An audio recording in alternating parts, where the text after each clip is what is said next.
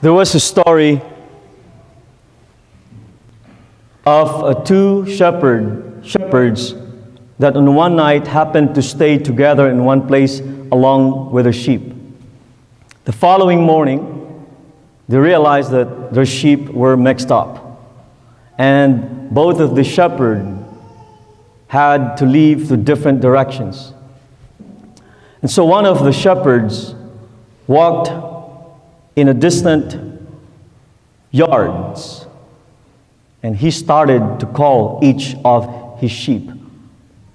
The first one, the second, the third, until he got all his sheep. He counted all of it, all his flock, and then he led them to where he wanted his sheep to go.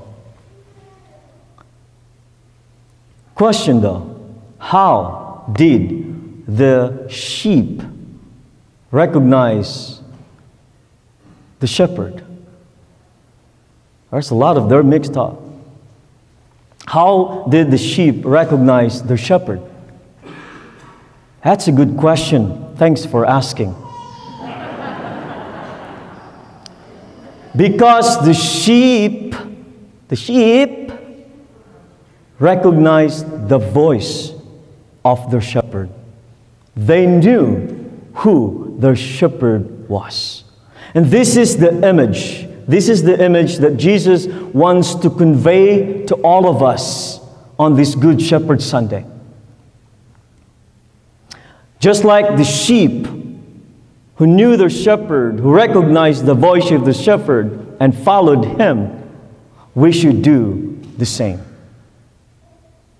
With this, I'm going to impart to you 3 key points of how we become true sheep of the Good Shepherd, or how we become true disciples of Jesus. First one, we have to know our shepherd.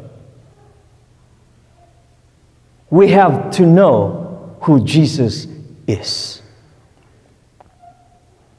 Simple logic, how can we recognize his voice? How can we follow Jesus if we don't know who he is in our life?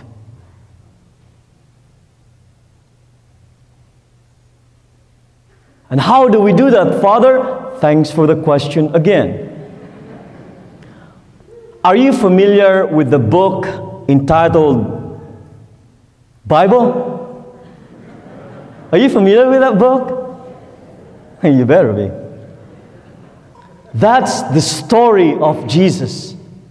Read your Bible. If you don't have a Bible, you should have a Bible at home. It's on. If you have an iPhone, it's right there. Read the Bible. That's how you know who Jesus is.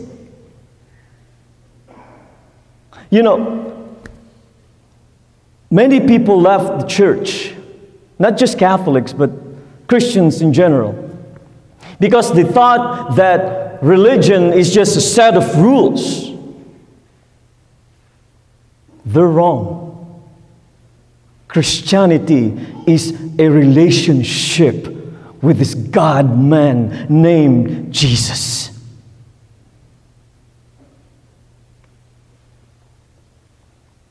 Because if we think religion is just a set of rules that the church would impose for us to do, they don't even think coming to church.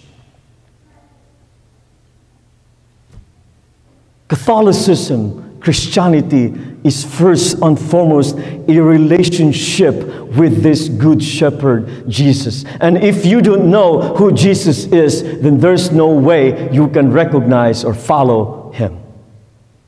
First, know who Jesus is. Read your Bible. We good with that? One down. Second, if we know who Jesus is, if we know who our shepherd is, then we'll listen to him. We'll listen to his voice. And that's the only voice we have to listen. Because today, there's so many voices out there. And it's very confusing. And you know what I mean. Just very confusing, so loud, so noisy, so much distraction out there, so many voices, and you ask the questions, which voice I'm going to listen? Only the voice of the shepherd. That's why you have to know Him so that you can recognize His voice. You following me? Good. That's the second. Now, Father, how do I listen to the voice of Jesus? Thanks for asking that question again. Are you familiar with this word, prayer? There's so many forms of prayer. Rosary, 3 o'clock habit, the chaplet of divine mercy, novena, like here. This is the highest form of prayer, by the way, coming together as a family, as a community. But when I say prayer, this kind of prayer is the one-on-one. Like you're talking to your husband or to your wife or to your son, to your daughter, to a friend. Like, this is my friend, I'm talking to him, something like that. This is the kind of prayer I mean. How do you know? How do you listen to the voice of Jesus? You pray. Father, I'm so busy, I have no time to pray. Liar! Sorry about that.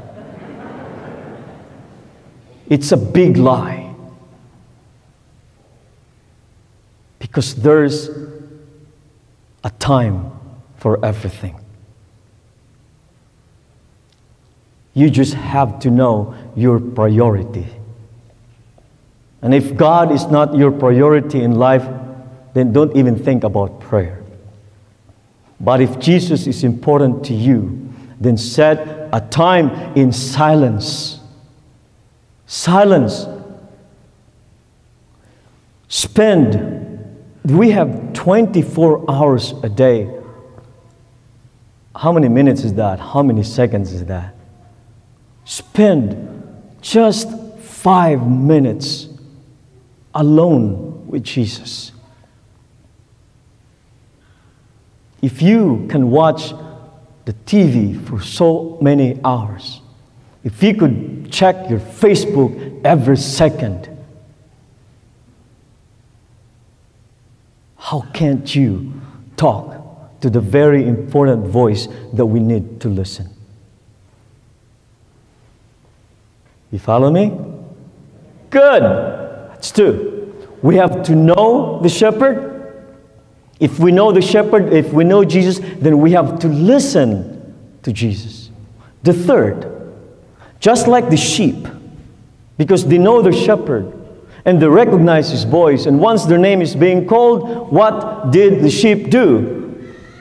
Run away? They follow him wherever the shepherd leads them. If we know who Jesus is, we listen to him, then we follow him wherever Jesus leads us in this life. Just like shepherds, they know that on the other side of the hill, there's these green pastures, there's a spring of water. But before the shepherd would get there along with the sheep, they have to walk on this rough, dusty road. They have to climb these hills. But the shepherd knows that it's right there on the other side of the hill. There's... Sometimes Jesus leads us. God knows what is best for us. And He is leading us to what is best for us. But sometimes we have to to go along in this journey, rough road, dusty and hilly. And we don't understand at times, like the sheep, they just have to follow their shepherd, because they trust their shepherd. We should have that attitude. Let Jesus lead you. Let Him lead you. Because under the leadership of our Lord, we will never miss the way to be with God in the end. Know who Jesus is. Read your Bible. Listen to the voice of the shepherd. You pray. Then follow the shepherd and let him lead you in this life. Even if you don't understand yet why we have to walk on this rough road, trust the shepherd. That's what I do with my life. When I know Him, I listen to Him, and I follow Him, I ended up here in Memphis, and now I'm stuck here in Memphis. Because I know my shepherd. I recognize His voice, I listen to Him, and I follow Him. And I'm happy wherever the shepherd leads me. Jesus is our good shepherd. Jesus only wants what is best for you. We good? Know, listen, and follow the shepherd. Amen.